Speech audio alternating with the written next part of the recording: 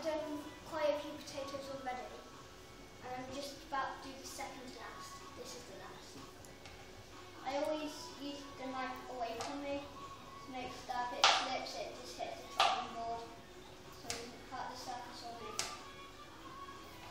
And what do you do with the potatoes once you've peeled them? Once I peel them, I put them in a pan and leave them to pre-boil for 10 minutes. This is a tactic that we tend to use most of the time for when we're doing mild roastings. And how do you get them to mash? We add milk, butter, some salt and pepper. The pepper we use a bit more than white ground.